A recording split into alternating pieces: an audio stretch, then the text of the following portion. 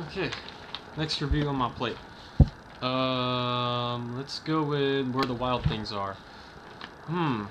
Now, speaking honestly, I did not like Where the Wild Things Are, mainly because I don't understand what the hell I just watched in this movie. And before any of you, pick up on, didn't you read the book? No, I actually did not read Where the Wild Things Are when I was a kid. So, I went into this film. Well, actually, my cousins and I went into this film not knowing the actual story. And when I think about it, I still don't understand this movie. And it didn't help because when me and my cousins were watching, we actually began to Mystery Science Theater it because, man, this movie. There's so many points in this movie where it's just too ridiculous. I mean, I remember. Okay, I'm gonna go off topic a little bit. I remember in the very beginning, the boy stands on top of a table and shouts to his mom, "Feed me, woman!" And if you know, if you know Filipino moms, you know that if you did that to your mom, like coming from my family, you would get your ass beat because I was that does just not happen. But when I actually think about this movie, I still don't understand what the point of the movie was. It follows this little boy who's not feeling welcome at his home. Like, he does some weird stuff and he tries to make jokes, but then it turns out the jokes he does hurts others or he gets hurt by others. And then when he runs away,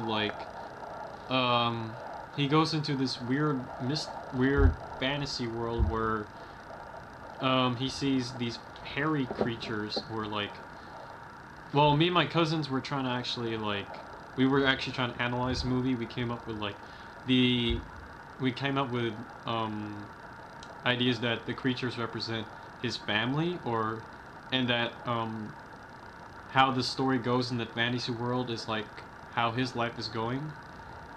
But the movie never leans on it.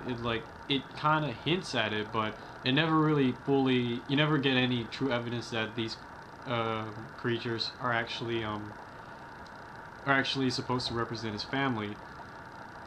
And when you actually really think about it, he gets on, he goes into the fantasy world. He leaves on a boat, ends up in the real world, and he goes back home. And it doesn't. And the time frame for this is confusing. Did he just was he just there in the fantasy world for weeks, or was it a few minutes, or was it he never left at all? Was it just all a dream? It's these little things that make Where the Wild Things Are really, really not pleasant for me. And also, on another point, the movie is really depressing. For a children's movie, I kind of did not expect this sort of dark tone.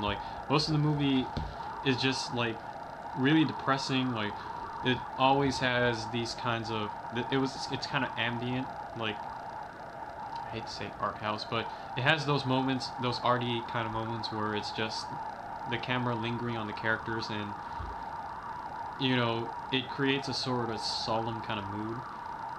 And I just don't understand it. And but to be fair, this is not my kind of movie. I don't kind of like surreal movies, Alice in Wonderland. I hated Alice in Wonderland. But so if you want advice on surreal movies, or if you want an expert on surreal movies, don't turn to me. But if you want an opinion of this movie, of a guy who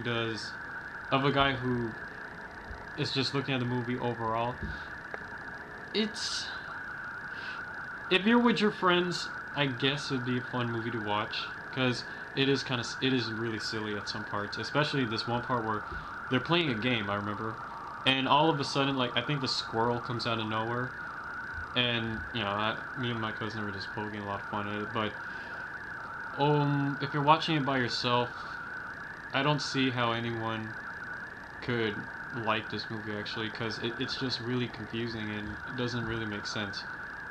Like, if you want to give your analysis of the movie, go ahead and comment. Like, I'd like to hear. But in my own perspective, I didn't like Where the Wild Things Are.